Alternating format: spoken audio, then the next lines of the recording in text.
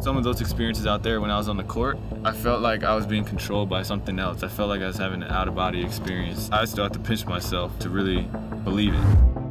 Wait a minute, who's this kid? Already cut twice this season. Wait, not drafted? Wait. Nobody thought he could play.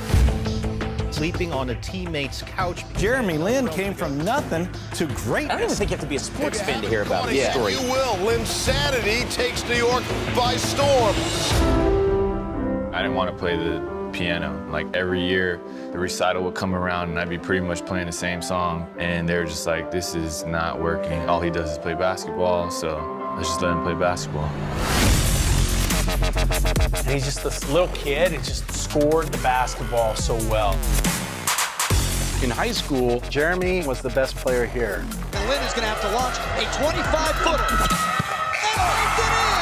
And Did he call that? But yet, colleges weren't clamoring for him. He just didn't fit the mold.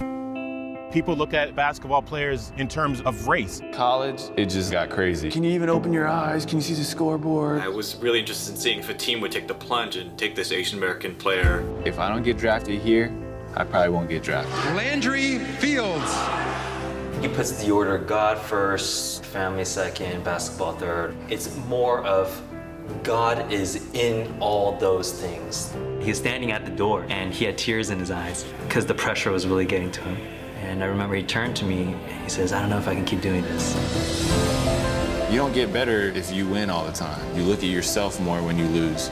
Lin has a chance to make history as the first Asian American NBA player in the modern era. This transcends sports. That's all I dream about is hitting the game winner and then doing some pose and then walking off. Puts it up. Bang! Jeremy Lin from downtown. You know, that's like all I did growing up. I wanted to know what that felt like.